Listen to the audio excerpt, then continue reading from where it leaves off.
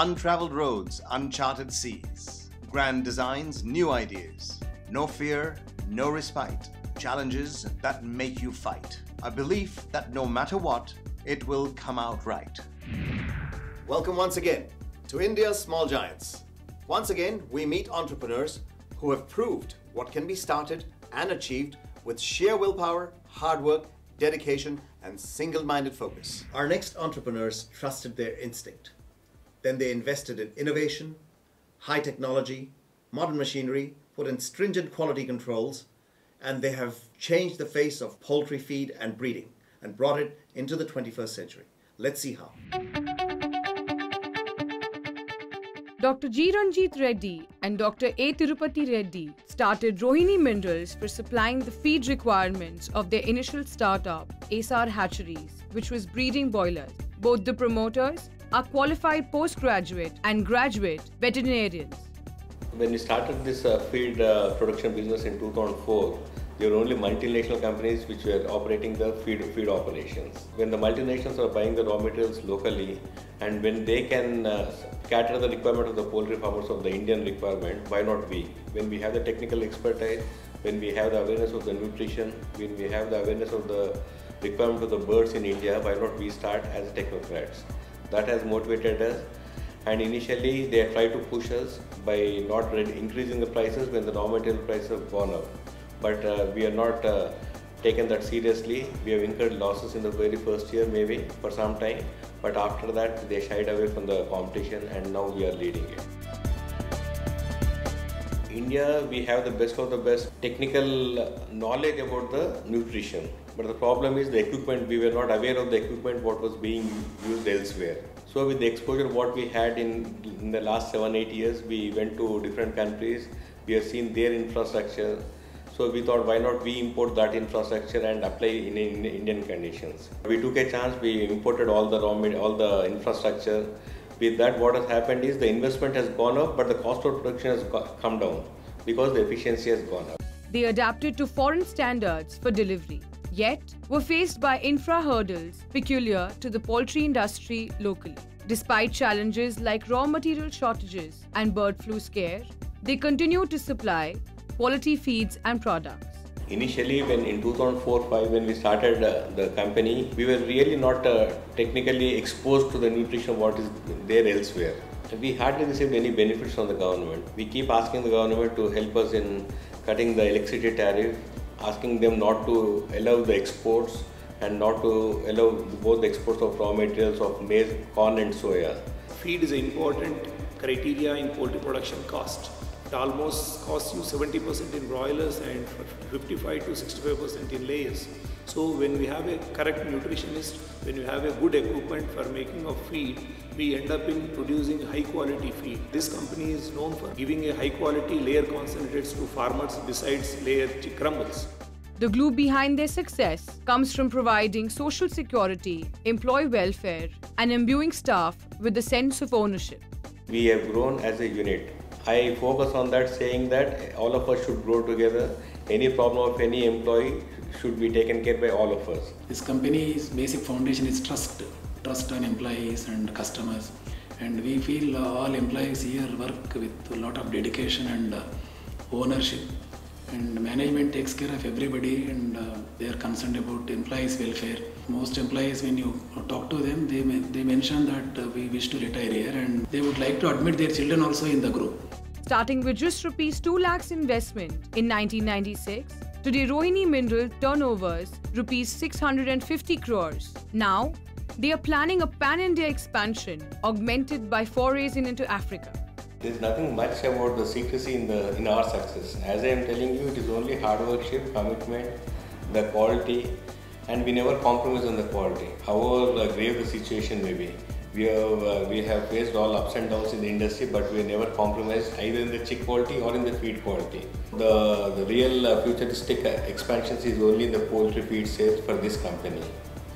In addition to that, we have started a commercial layer operation also. We have ventured and we have acquired a commercial layer farm of 7 lakhs capacity. So we would like to expand that 7 lakhs existing commercial layers into 10 lakhs. And we would like to come up with a new commercial layer farms in Uganda, We are planning to explore South Africa. We already took up the land. We are starting a commercial layer of 3 lakhs capacity in this year, in this financial year, and we would like to expand into broiler breeding and chicken processing also in Uganda. That is our success story. We are really proud of the team what we have, both in the production, marketing and the office also. Cheers for that. Our next India small giant is from Maharashtra.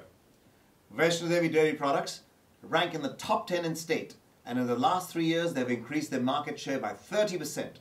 Let's see how they did it. The entrepreneurial spirit and a dream to achieve big inspired Mr. Nandakishore Atal to switch cities and jobs in search of the right business opportunity. This led to the formation of Vaishno Devi Dairy Products. His focus was to work in an area where demand was strong and constantly growing. What better product than milk, which is the staple of the Indian diet? When I shifted from Hyderabad to Pune in search of a job, so I landed in Pune as a branch manager of a computer stationery firm. I did the job for 2 years and later on wanted to explore my own business. I came across a plant nearby Pune. I thought this would be very lucrative business. It's a daily requirement and daily consumption business. Scenario of milk industry in India is quite good. They may have been new players, but they were keen and hungry. They marketed in clever ways and kept strict controls on quality and supply. In 2003, when opportunity came, I ventured into dairy business with my friend. And till 2007, we did all sorts of marketing activities like trading into bulk and co-packaging of our brand at some other dairy in Pune. But in 2007, we thought we should set up our own facility. We started with the initial milk processing facility of 50,000 liters by taking over a sick unit near Hinjewadi. After 3 years of operation in that plant, we thought of exploring the value-added product market in India, which is quite big. For that, we started a new unit in Urli Kanchan with the initial capacity to process 150,000 liters of milk and to make products like ghee, milk powder, dairy whitener, dahi, paneer, etc. Once we started commercial production, we got very good response for our product quality. As demand increased, they not only increased their milk handling capacity, they also added numerous other milk product lines. Since the inception, we were used to handle around 2 lakh liters a day, and currently we are handling 3 lakh liters a day, and we are adding up our capacity to another 4 lakh liters a day. And very soon we will be handling 7 lakh liters a day. Coming to the byproducts range, we are coming out many products like yogurt. Already we have launched dahi. We have production capacity of 10 tons per day for dahi and yogurt. We have 6 tons capacity of paneer production. We have 21 tons capacity of ghee production. We can produce around 60 tons of butter per day. And we are our recent expansion will add up with 50 tons production per day of skim milk powder. Stringent quality norms are followed for acceptance of milk. Once all the quality tests are cleared, only then the milk is taken for unloading, and from there it is untouched by human. The same purity and quality is preserved throughout the manufacturing process. Equipped with modern technology at their plants, they have retained quality while also addressing environmental concerns. When we make milk powder, a lot of water is evaporated into it. We collect all that in the form of condensate water and we use it for our internal cleaning purpose. So those are the type of innovation which we have installed in our plant. So by saving energy cost as well as environment. And in terms of packaging, we have got a special apple shaped jar. We choose to have apple shaped jar because apple is considered to be the healthy food for human being. To avoid the duplication in the market, we have come up with an innovation like a 5-cornered box for which the machinery altogether is different for packaging.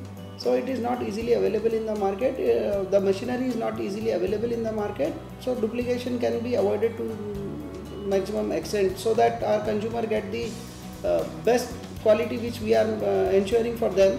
Foresight, planning, dedication, hard work, and investing in close to 20,000 farmers have been the 5 important cornerstones of success of Vaishno Devi Dairy Products. Shubhi is my passion. To make it a household name across India is my dream. So I'm fully working on it so that I can fulfill my dream. and be successful in life. Vaishno Devi Dairy Products have done all the right things along the way. Strategically, they focused on quality and they made long shelf life products. That has given them reach as well as growth.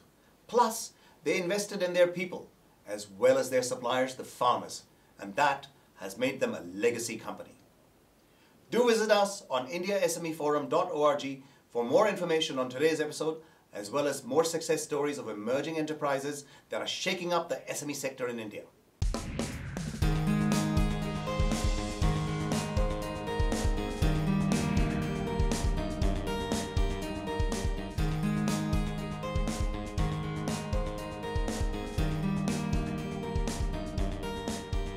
Sometimes things won't go fast enough. Time is running out and my life is standing still. The confusion, the decision, the not knowing, the inertia, it drives me crazy.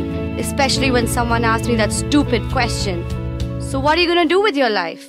I'll tell you what I'm going to do. I'm going to chase the impossible dream. I'm going to run in a different direction. Swim against the tide because I want to do what hasn't been done. If you need a career compass, then we're charting the roadmap to your dreams. You wanted to know what I'm doing with my life? I'm a shooting star headed for the sun. Heads Up, Monday to Friday at 6:30 p.m. on NDTV Prime. Heads Up, presented by LIC का हो साथ तो फिकर की छोड़ो बात. Treehouse Playgroup and Nursery, नन्हे कदम बड़ी उड़ान. Education partner Shiksha.com. Stop following, start exploring. And media partner Career 360. A career is a life.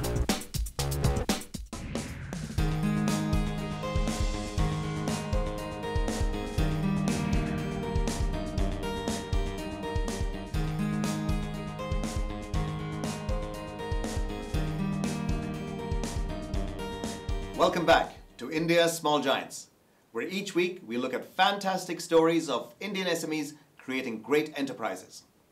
From minerals and dairy, let's move to the IT sector. Now, app developers have been targeting everything from personal fitness to business solutions. And the growth in apps is spurred by internet connectivity, smartphone technology, as well as social networks. A to Z apps have been carving out a niche for themselves in the cloud computing sector. Let's take a rise into the clouds with them. While most successful softwares have come out of the USA and Silicon Valley, A to Z are challenging this thinking by creating it in India. I founded this organization 7 years back with my wife Rajni. The objective of the founding this organization was to change the way software industry works, and the software is built for end users and the way software is consumed. And I was very lucky to work in Silicon Valley and seeing, the Google is growing and the other startups. And then I was lucky to be recruited by Salesforce.com, which was a startup back in 2002. And I was thinking about, that this is the model might be is very lucrative for the people, for the SMEs, small and mid-sized organizations in India and the developing countries. Inspired by Sun Microsystems CEO Scott McNally, Kantanu decided to invest back in India. Misunderstanding of the concept, the awareness was not there, so that was the low of the industry. But then again, you can say that is the high of the industry from our perspective, in the sense that there's a huge opportunity ahead of us. We came back, myself and Rajneet, we hired a bunch of guys, some from Kerala, some from Jaipur, so different cities, and we put together a team, and that's how it got started, and then it took almost 1.5 years, or you can say 2 years, to come up with the initial product of the whole stack that we have today. A2Z Apps is a cloud operating system that's seeded with apps that you can use anywhere, any place, and across any devices. A2Z Apps is one of the hottest startups in the cloud computing space, with offices across Bombay, Calcutta, and Palo Alto in California. We offer the world's first cloud-based OS seeded with apps, which is both for business and consumer. We have a full-featured social network, which again works with enterprises and for the consumers. We have an online app builder where you can build applications without ever knowing how to code. So you can develop applications without knowing any coding. If you look at the way we deliver and the way we earn revenue over a period of time, it is very crystal clear that we are making our customers king. That means we are not asking them to sign for big contracts for 3 years or 4 years contract. We prefer to take the money or the subscription fee on a monthly basis or a quarterly basis. So our business model itself, enables customers to be at the center of our business. We have a mixed blend of seniors and juniors. Seniors mainly are the best brains in the industry, while juniors are mainly freshers who have fire in their belly and are most inquisitive about the latest technology. All in all, they make a great combination required for a product company. A2Z Apps is proud to be 100% made in India, investing in our talent to build our IP. Our primary focus is SME. So we have to make sure that we work closely with first 100,000 SME customers, to make them happy. So that they become our brand ambassador rather than salespeople are going and selling our product. All of us as the team is pretty focused on really increasing the core mind share of India and Southeast Asia right now. After that, in the medium term, is when we're going to focus on US, and the third tier is Europe. That's how we're going to plan our marketing stages. Constant improvements and local success have encouraged A2Z Apps to take this India-made software to the world. We want to make a 50 million annual revenue in next 2 to 3 years. So that means we are talking about monthly recurring revenue of $3 to $4 million. And that is our. And we want to reach out to 10 million users. And most of them, the business users, most of them are paid. We are coming up with a different plan. We are launching a free plan for SMEs and all. They can go sign up through our website and they can cherry pick any of the applications they want to use. And we have been thinking that we'll be giving 50 logins or 25 logins free for next 6 months or 1 year. We need people to see the wonder that is around them and experience it. Once they do it, we are pretty certain that that conversion of thought process, the adoption of the new will happen. With app development companies growing rapidly and successful ones selling for millions, sometimes billions of dollars, A2Z Apps have bet on a winner by going into the cloud computing service. With India's middle classes and affluent population growing rapidly, there have been opportunities for businesses that are aligned to this market explosion. The Adonis Group is one such lifestyle distributor that has risen to and with the challenge.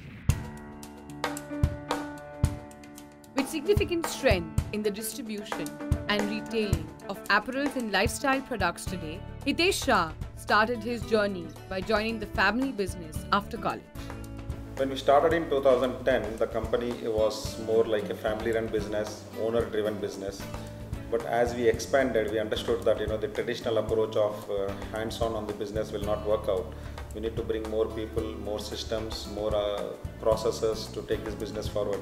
In 2010, when we formed this new company, we were in a confused state of mind, what name we would like to give to this company. But at the back of the mind, we had a very clear thinking saying we would like to get this company connected from the place where we have come, which is Adonis. And Adonis justifies name in a two way. One is our own lifestyle business. Adonis is the name of a handsome Greek god, and at the same time Adonis represents the town where we have come from. Also, if you see the logo, which clearly signifies an arrow towards upper side position, which means clearly a growth in everything, growth in business, growth in happiness, growth in employee satisfaction, growth in customer service. This is how we have defined the logo. Puttur was the first store which we opened, and it was definitely not up to our expectations. So we learned whatever we could from Puttur. We implemented all those things in our future project. It was a tough call to go to these towns where the population is less than 1 lakh and do a branded retail. But glad that we took this decision. We expanded with 5 stores and we waited for 6 months for the results to come. And the results were okay, not very great. We still kept hope and took it forward and grabbed another 5 stores in these towns. And today we have 13 retail stores in Tier 2, Tier 3 towns. Our focus is primarily in Tier 2, Tier 3 towns in the rural market, purely because consumers don't have choices, and I believe that these are virgin markets. So we have a huge untapped potential in this town. And we have also explored towns with less than 25,000 populations for retail, and we are very, very successful there. Success is a continuous process where we need to evolve every day. And here I challenge myself and my team at every level towards achieving excellence. From a 15 crore company, today we are a 50 crore company. From an employee strength of 22, we are at 112. From one store to we are more than 13 stores, and ability to book more than 1,50,000 pieces for a brand in a single season. I feel these are the major milestones which we have crossed, and many more to cross. If you see in our business, we have grown with the same brands more than adding new brands to our portfolio. When I was young, I used to see the lives of Ratan Tata and Kumar Mangalam Birla, and I used to wonder saying how they can handle so many multiple businesses. And I used to dream saying one day I should also have various multiple businesses in different industries. So they are huge inspiration for my own business. Adonis have diversified from clothing to electronics and now pharma. As a part of their CSR initiative, they run free clinics for the needy. Where possible, the Adonis Group takes locals as staff, then supports and grooms them for success. हमारे पिताजी ने 35 साल के पहले Premchand Manaji trust नाम से एक trust स्थापित किया था। उसके अंदरूनी हम एक हॉस्पिटल चलाते हैं, जहाँ पर शाम के समय में डॉक्टर लोग मुफ्त में दवाई इलाज करते हैं, ओपीडी जब चलाते हैं। जो लोग दवाई के लिए पैसा न खर्च कर सकते हो, उनके हिसाब से हमने ये ट्रस्ट चालू किया है और उसमें मुफ्त में दवाई देते हैं। सो 60, 70, 80% लोग उसका फ़ायदा उठा रहे हैं। We have employees who joined with us as an office boy, and today they are successfully managing a store. Our USP is quality service to our customers, be it in distribution where it's a B2B customer, or in retail where it's the end consumer. Future, as I said, we would like to be a 100 crore company in next 3 years. At the same time, we would like to associate with more international brand for their lifestyle and distribution purpose, and expand rapidly into retail in more rural markets. My advice to new budding entrepreneurs will be, there is no alternative to working hard. There is no shortcut to success. Be innovative, challenge yourself every day, listen to your team, and get into details. What an inspiration for up-and-coming entrepreneurs to emulate this company and other emerging enterprises featuring on India's Small Giants. Tune in again next week to hear more stories from successful business people in their own words. Find out how they made it on India's Small Giants, only on NDTV Prime, Saturday 12:30 p.m. and Sunday 6:30 p.m. And for more information on how you too could be the next India Small Giant, log on to indiasmeforum.org. And India Small Giants reminds you, stay on the course to success.